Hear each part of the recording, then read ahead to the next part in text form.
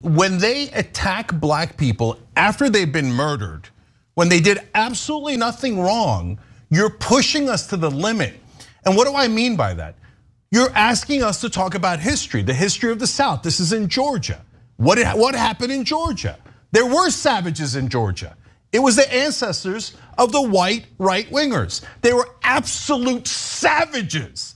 They murdered people, they lynched people, they raped people, they enslaved people. They took babies from their mothers and sold them as property. You want to talk about savages?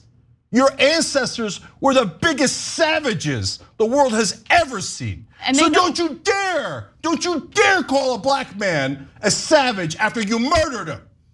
Don't you dare do that. I'm so sick of African Americans being called violent when the world's worst violence was done to them, not by them, to them, not by them. For God's sake, you want to do racist stereotypes?